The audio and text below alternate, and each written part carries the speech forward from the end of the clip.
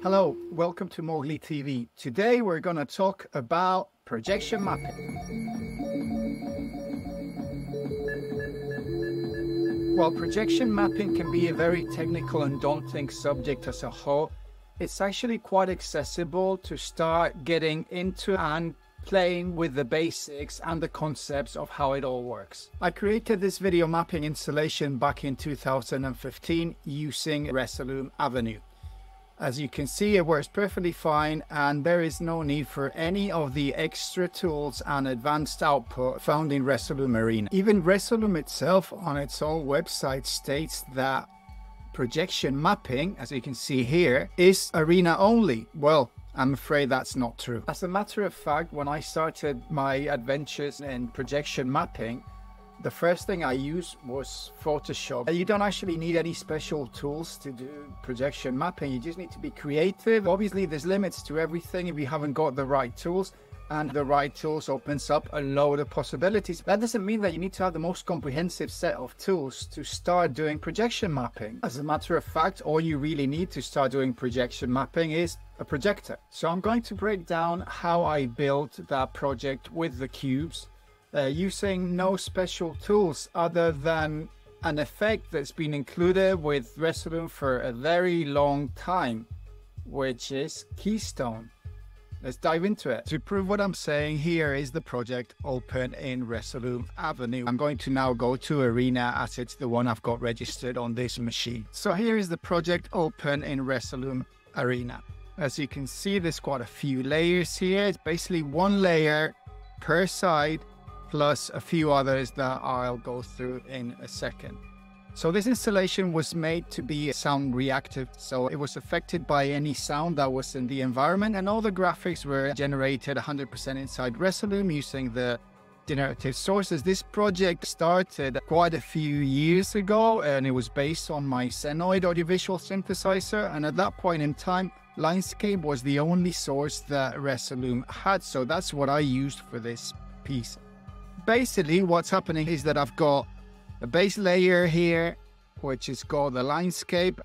So you've got all these video routers that are just replicating the source at the bottom. It's just being piped in through there. And then on the actual layers for those sides, and I stress this as quite an important part of the workflow, we just go to one of them.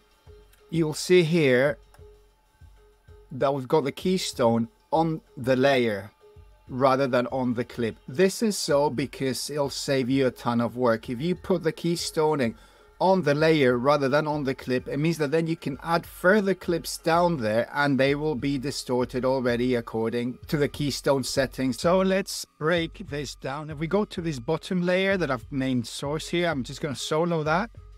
So basically that's what that layer is doing. It's the Linescape source, and here I've got a bunch of effects that I can switch on or off to change the outcome of that line source. So let's see how this works. I've got the basic Linescape going into the cubes here. So if I do combinations of these, you can get all kinds of different effects mapped instantly onto the cubes. But that's not what this tutorial is about. This tutorial is about what happens with the layers. So if I just start switching layers off, you'll see that there's a layer for each element that we've got here.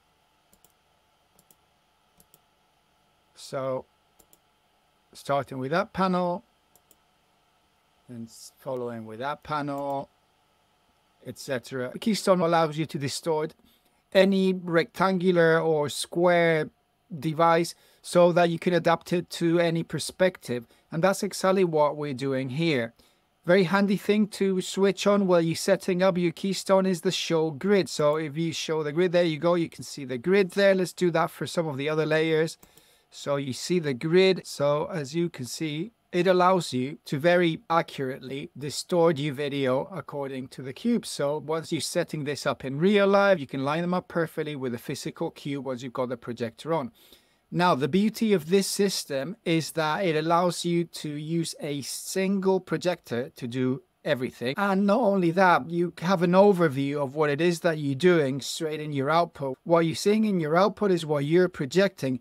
This gives a lot of possibilities for doing video mapping installations where you don't want to be using your computer with Resolume once the installation is up and running.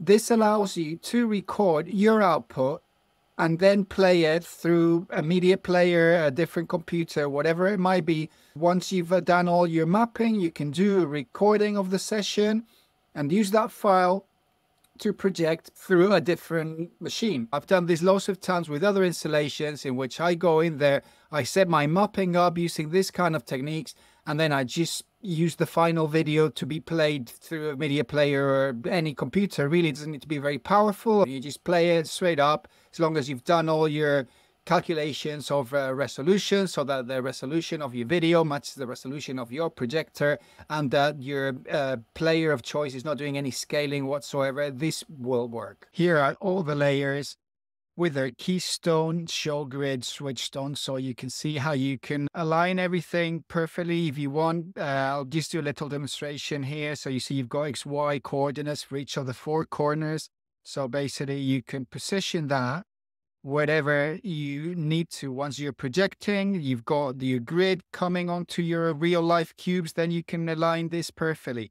And one thing to note is that once you adjust the corners, you can use the slider, you can use the plus or minus here, or you can do it numerically. So if you click on it, you'll see there's a bunch of decimal places.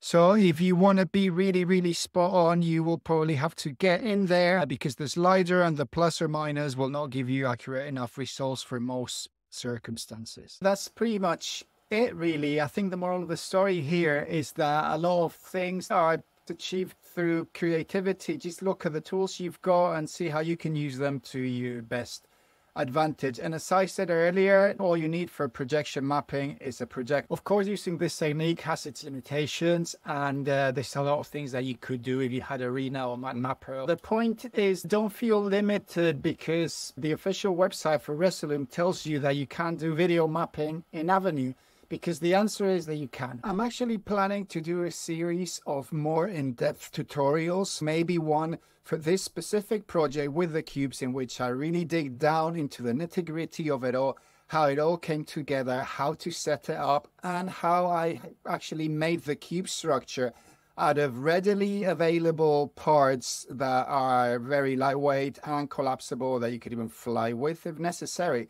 This content will be paid for, and I'd like to gauge if there be any interest in this. So please let me know in the comments if this is something that will tickle your fancy. I hope you've enjoyed this video. Please like and subscribe if you find this useful. It really helps my channel. I hope to see you here next time.